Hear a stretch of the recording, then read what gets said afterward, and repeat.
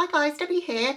Today I've got a really exciting video for you because I've got the Kaleidos Makeup X Angelica Nyqvist Club Nebula palette to show you. So Kaleidos very kindly sent this to me in PR. So Kaleidos, if you get to watch this video, thank you so much for sending this my way. This is the PR box and everything comes really well packaged with foam inside to look after everything and make sure it gets to you in one piece, which I really appreciate. Also in the package you've got a set of playing cards, which as a makeup collector I thought that was a really nice touch. I always like it if there's something unique about a package, so yeah, love that. And this of course is the beautiful palette. The artwork is stunning. It's in the same format as the Escape Pod palette. Just looks absolutely gorgeous. So if you want to see me create my very first look with the Kaleidos Makeup X Angelica Nyqvist Club Nebula palette, please keep on watching. Hey guys, before we get into the palette, just a little bit about me and my channel. I'm Debbie, I'm 52 and I love to wear colourful dramatic makeup, quite often dramatic eyes with dramatic lips. My channel was kind of born out of frustration from not seeing anyone my age doing the looks that I like to see. So if you're my kind of age or whatever age you are and you're looking maybe for a channel that's perhaps a little bit older, that's in your age group but that is doing the colourful makeup looks that you see a lot of younger YouTubers do, but kind of adapting them up to work for the problems that we have as we age a little bit, then I think my channel would be perfect for you. But whatever age you are, I hope to inspire you with my colourful looks and just my attitude to makeup, in that it's fun and it's creative, and if it doesn't work out when you try a look, then it washes off at the end of the day. That is my philosophy. So if that sounds like something you could vibe with, I'd love to have you subscribe to my channel. But that being said, let's create the first look with the Club Nebula palette. So I'm just going to bring this up close so you can take a moment to appreciate just how gorgeous the artwork is, because it's absolutely stunning. On the back it says the Club Nebula palette is a collection of my favourite shades for my favourite people, and that's from Angelica herself. Now Angelica is one of my favourite beauty YouTubers. She's the first one I found that was doing colourful makeup actually, because I used to follow a lot of the bigger YouTubers, Kathleen Lights, Nikki Tutorials, etc. Nikki does a lot of colour as well, but Angelica takes things to a whole new level of colour and it's just so inspiring to me. I think she's the queen of colourful makeup, to be honest.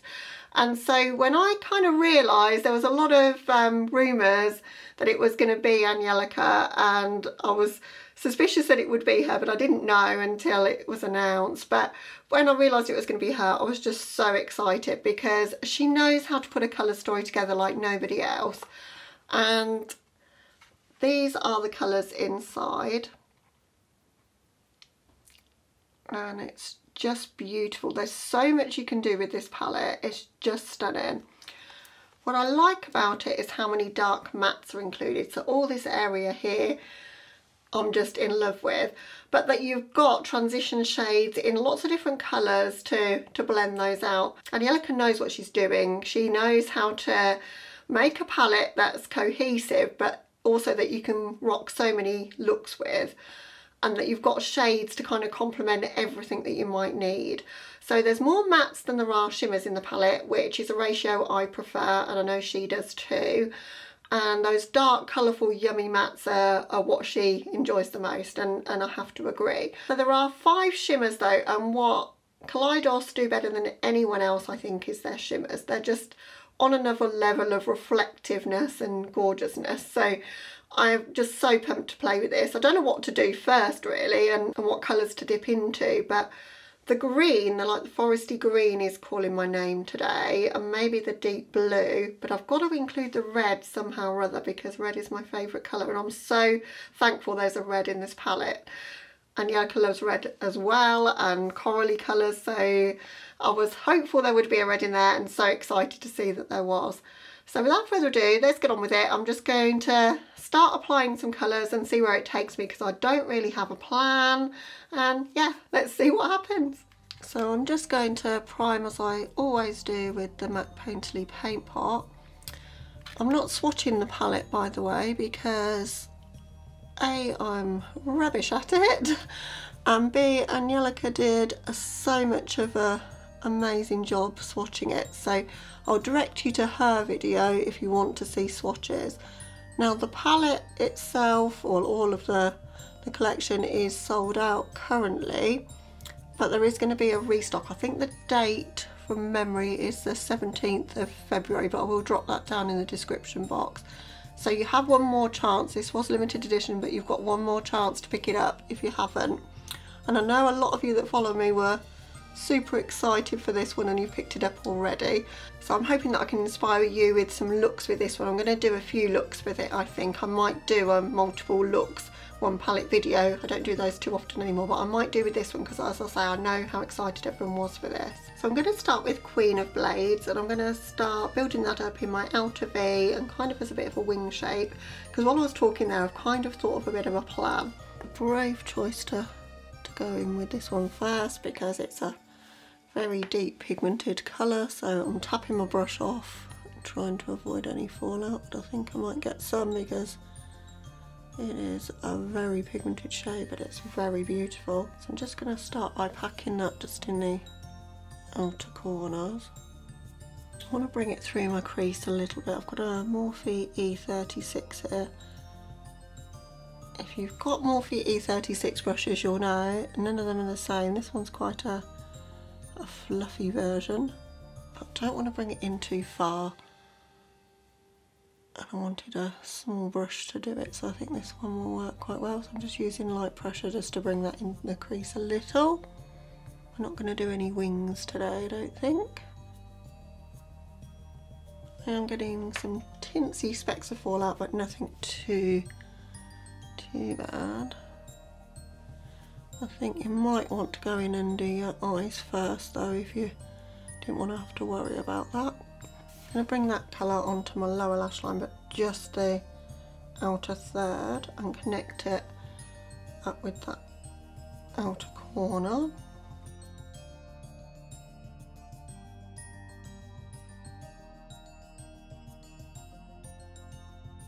And then I'm going to go in with the shade 7 of 9, this one here, and blend around the edges. And I've wiped off the brush that I was using. I'm just going to take that just on the edges of that colour.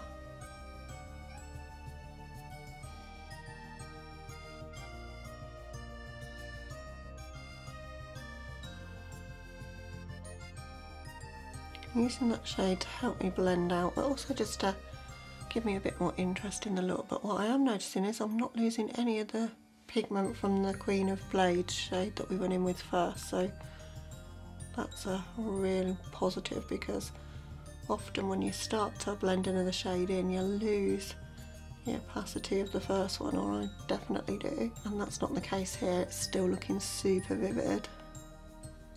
Now this is where I want to bring some interest into the look, and this could be a bold move or a total mistake, but I want to go in with Red Giant, the red, and I want to place that here, but going up to my brows. Just want to do something that I haven't done before, and that I don't think other people will do with the palette either. So I'm taking that, kind of sketching a shape so that we're going to have an area that's kind of devoid of shadow that we're going to use the shimmers in. So I'm just using the tip of like a packing brush because I want to keep this precise.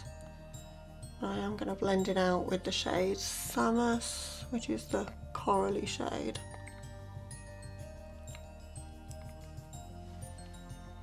I don't think I've ever done this kind of placement before as well, which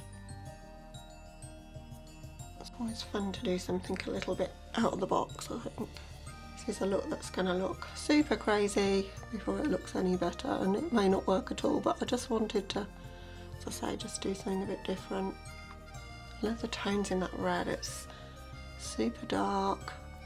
You guys know, if you've been here before, that red eyeshadow is one of my favourites, but it's also a colour that not everyone gets right, and I think this is a true red, but a deep true red, so it's quite special. Going to bring a bit of that summer shade in now, just to blend where I've placed that red. Using a million brushes to create this look today. I'm not one of these people that can like just clean off a brush and carry on. I like to use a different brush for just about every purpose. I love how that's giving us a gradient there, but still keeping the red tone.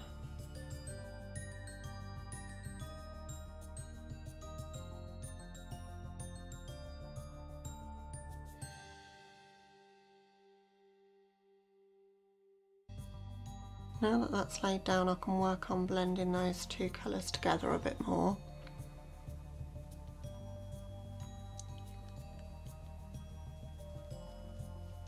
That red is super pigmented though. Even with all of that summer shade over the top, it's still showing through so deep. So I'm connecting the shape up to my eyebrows pretty much.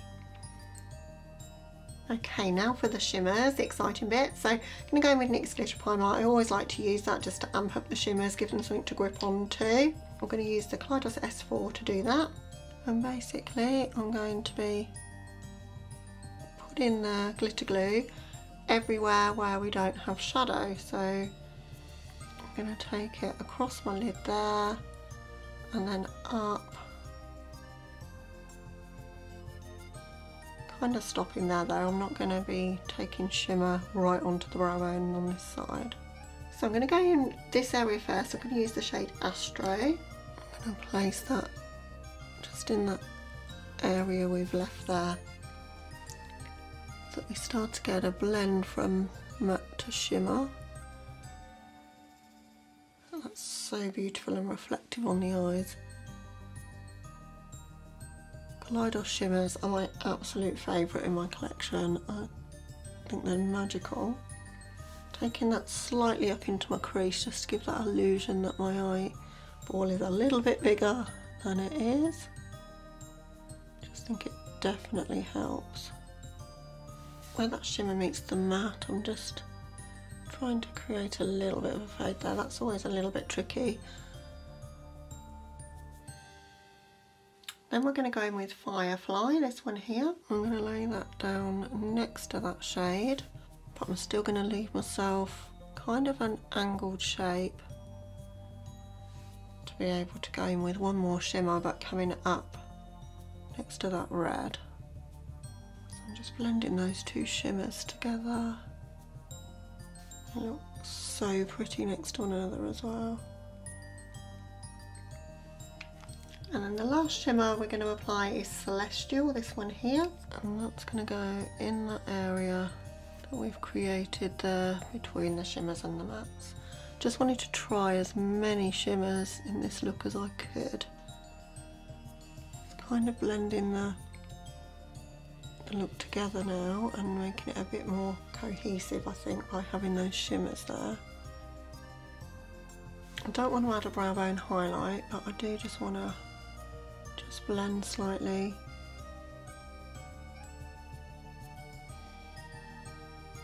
Just to bring that a little bit higher into my brow bone area.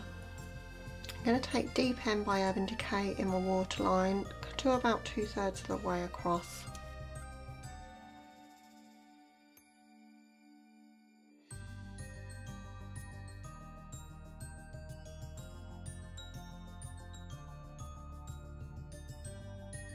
For the inner part of my waterline, I'm going to go in with Zhao Flash by Linda Hallberg. I just wanted a little bit of glitz in that inner part.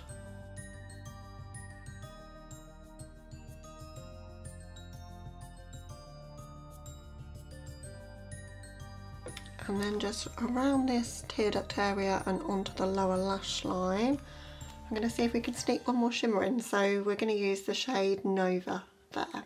For that, I'm going to load it up on the brush and then spray it.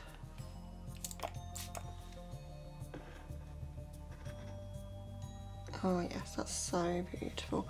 It's got a purpley shift in it. It's stunning. I wasn't sure if that would work, but I think it's really added an extra dimension to the look. Looks white in the pan, but it's a beautiful duochrome. Okay, that's the look to this point. Just going to hop off camera for mascara and a lip, and I'll be back with you to show you the finished look. Okay guys, so here's the finished look. I really love how this one turned out. I think Angelica did an amazing job of creating the colours, just the mixture of dark mattes but the beautiful reflective shimmers.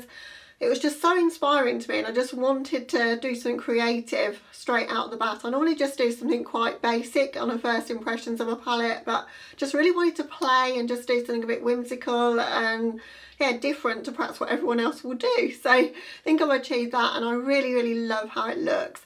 So mascara today, I still haven't managed to pick up a new BadGal bang, so we're using the blue one again, but actually it works quite well because I've got quite a lot of blue and green going on in the look. And then I've got Lunar Beauty's Witch Bitch on my lips, one of my favourite deep reds. I thought it just echoed a bit of the red and kind of brought the whole look together, because otherwise it just looks like that red's kind of randomly placed, so I think it kind of ties things up. So the palette then, as I say, it's just gorgeous, it's just stunning. I love everything about it. The formula to me is exactly the same as I'm used to seeing from Kaleidos makeup. The mattes are super pigmented but easy to blend. There was some fallout from that Queen of Blades shade, but you know, it's such a dark shade, you're gonna get that. I have still got a little bit on my face that I couldn't remove, so I think you might want to do your eye makeup before your face makeup if that worries you. But you know, it's not too bad. There's one or two specks that I couldn't brush away, but I just love how rich and pigmented that shade went on, but that it's still blended, and that there's a blending shade for every deep matte as well. I've made no secret of the fact that I'm not the greatest at blending, so I think having a shade that's lighter than the deep shades in every colourway to help with that blending process, but also bring some extra interest into the look, is key. And I think, as I said in the intro, you know, Angelica knows what she's doing with this stuff. She creates amazing looks, and she knows what it is to create a palette that's usable, but that you can create a multitude of different looks from. The shimmers are just beautiful as usual. They're ultra reflective and shiny, glittery without being pressed glitter. I hate pressed glitter, but they've got that finely milled sparkle and, as I say, high mirror shine about them. They're just something else. They're so special.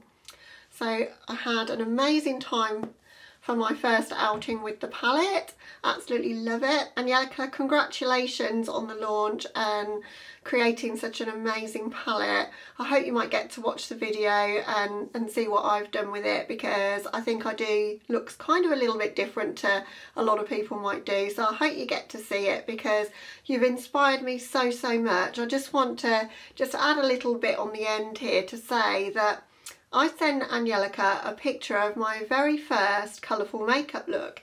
It was about 4 or 5 years ago when I first started watching. I wasn't really doing much colour at that point, and my photography skills were terrible. And I sent this picture to her, and it had blue on the lids, and it was kind of just blended out with the brown. It wasn't the greatest look ever. Sent it to her via DM and said, "You've inspired me so much to get into colour."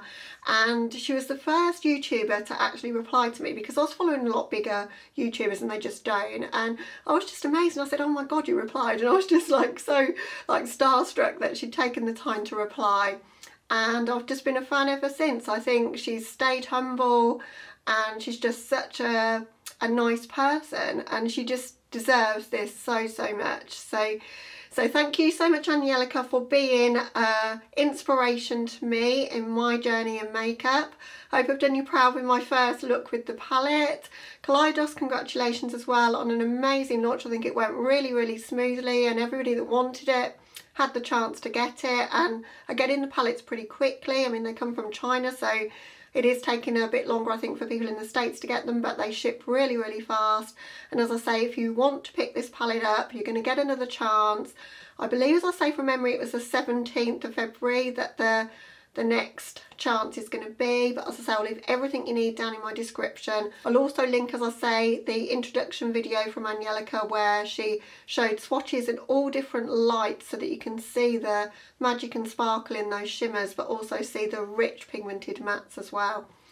So yeah, that all being said, that brings us to the end of the video. As I say, if my makeup style and what I'm doing on my channel is something you think you might be able to vibe with, then I'd love to have you subscribe.